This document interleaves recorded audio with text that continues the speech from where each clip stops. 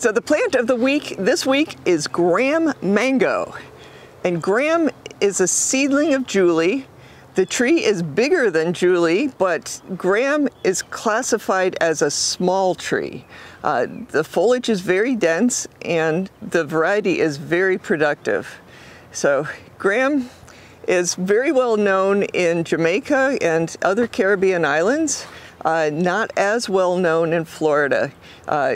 I've met a few people that have not liked the flavor of Graham, and I've given them a taste of Graham that is about 2 days before complete ripeness, and they have loved it. So the main mistake people make with Graham is they eat it when it's too ripe.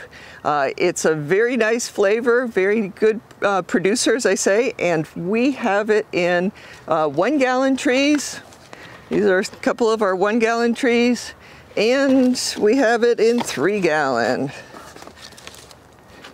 So Graham mango is the plant of the week this week.